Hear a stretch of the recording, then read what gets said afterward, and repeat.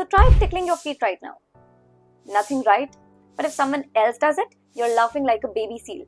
Why? It's not that your feet aren't sensitive, it's your brain that's the problem. Your brain predicts your own movements. So when you tickle yourself, your brain goes, I saw that coming, ignore it. This prediction is handled by your cerebellum, the part of your brain that coordinates movement and balance. Your brain is like, we don't need to react to ourselves. Focus on the surprise stuff.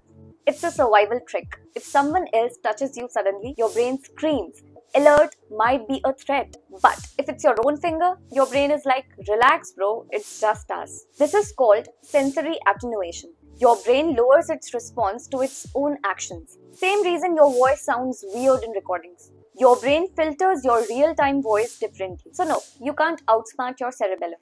But hey, if you do manage to tickle yourself, maybe you're a mutant. For more such interesting science facts and knowledge, follow me on Biology with MJ. See you in the next video. Bye-bye.